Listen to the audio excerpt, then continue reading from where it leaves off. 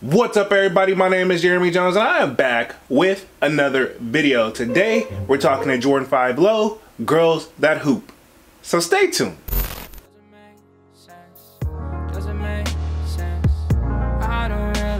Got a lot of things changing in my life. Hoping one day I'ma get it all right. Brother is engaged, about to start a new life. Yeah, I haven't had a chill day. Really wanna vibe, appreciate the moments. I've been creating, not scrolling. Mom and dad still supporting. Alright man, I'm back with another video, man. Before I get too deep into this video, y'all already know what to do. Go and hit that like button. It really helps the channel out. And if you're new, consider subscribing. I make content about sneakers. Alright, so let's dive into today's video. We're talking to Jordan 5 Low, girls that hoop. Alright man, we're going to be keeping things very simple over here today. We're going to be answering the basic old question. Are they drip or skip? Let's just keep it there.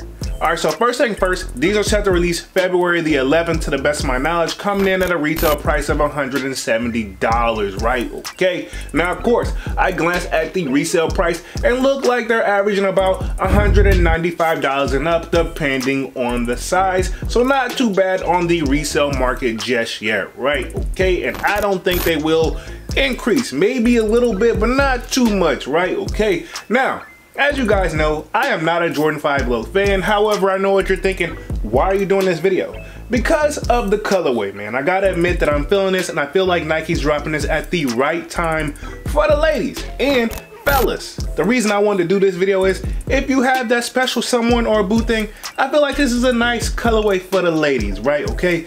Not to mention, this is a women exclusive, right? Meaning it goes up to a man size 10.5 and under. Not saying fellas can't rock this shoe. However, this could be a couple goal shoe if you really think about it, you know, a his and hers, you know what I'm saying? If you're a 10.5 and under fellas, right? Okay, but neither here nor there. I think they're releasing this the perfect right around time for Valentine's Day. If you got to keep it 100, Valentine's Day is next week, right, to the best of my knowledge. And even though I don't have a boo, but if I did, this would be something I would possibly consider getting her. Now, the only thing that's really bothering me about this shoe, other than the fact that it's a low, is that it looks like it's pink and red, right? Okay, but if you look up the official colorway, they're calling it an Arctic Orange.